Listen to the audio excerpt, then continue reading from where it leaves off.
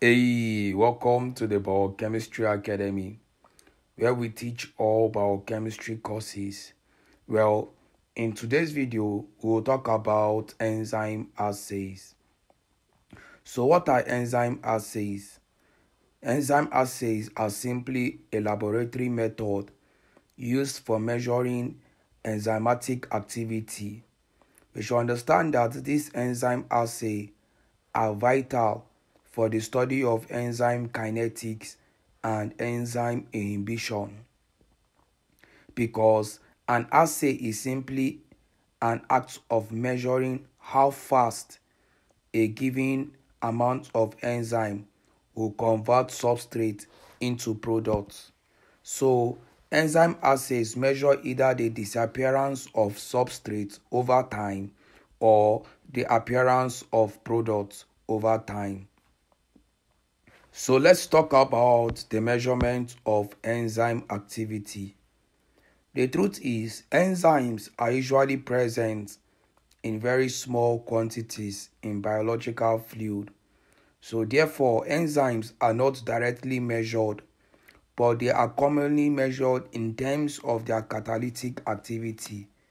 We measure how much work it performs, meaning the catalytic activity of the enzyme, that is able to convert substrate to product. Now, the enzymatic activity is a reflection of its concentration, because the activity is proportional to the concentration. Now, we are going to look at the types of enzyme assays. Enzyme assays can be split into two groups according to their sampling methods. These are continuous assay and discontinuous assay. In the continuous assay, the assay gives a continuous reading of the activity of the enzyme, meaning that multiple measurements are taken, and these are usually the absorbance change that are made during the reaction, or they are continuously read by a continuous recording spectrophotometer.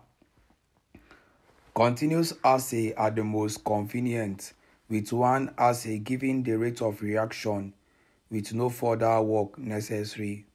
Now, there are different types of continuous assay, which are: 1. Spectrophotometric assay.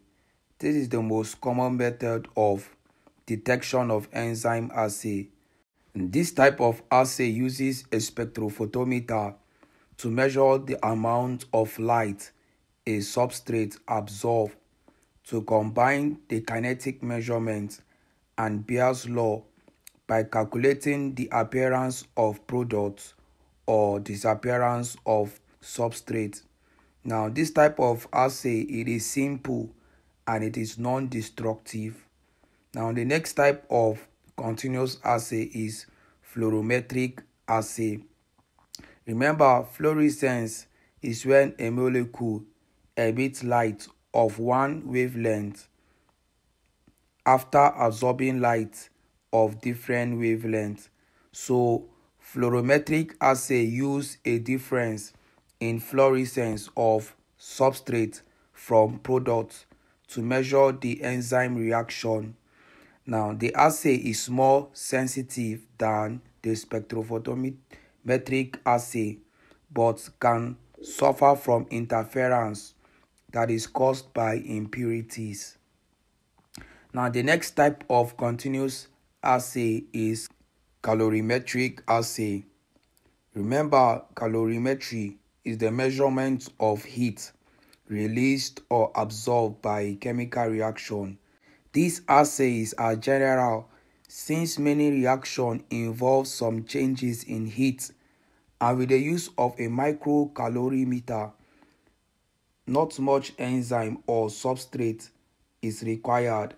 This assay can be used to measure reactions that are impossible to assay in any other way. The next type of continuous assay are the chemiluminescent And chemiluminescence is the emission of light by a chemical reaction. Some enzymes produce light, and this can be measured to detect the product formation.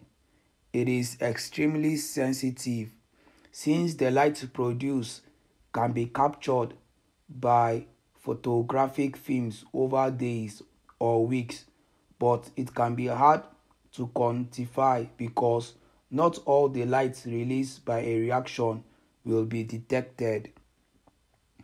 The next type of continuous assay are the light scattering assay and also the microcell thermophoresis.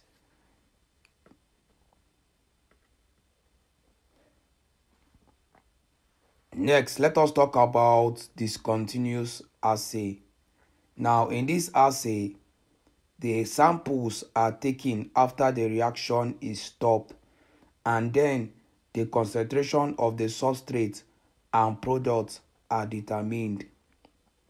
Now, the reaction proceeds in a designated time, and the reaction is stopped usually by inactivating the enzyme, and this enzyme are inactivated by weak acids.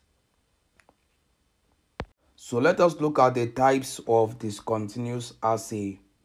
There are two types of discontinuous assay, which are the radiometric assay and the chromatographic assay. In the radiometric assay, in this type of discontinuous assay, it uses a radiometric instrumentation to measure the enzyme activity. Then in the chromatographic assay, it is also a type of discontinuous assay that use chromatographic instrumentation such as HPLC or TLC to measure and understand the activity of the enzyme. So let us look at the features of a good enzyme assay. A good enzyme assay, it is simple and specific, and it is rapid, meaning that one does not need to wait for weeks or months for the results to appear.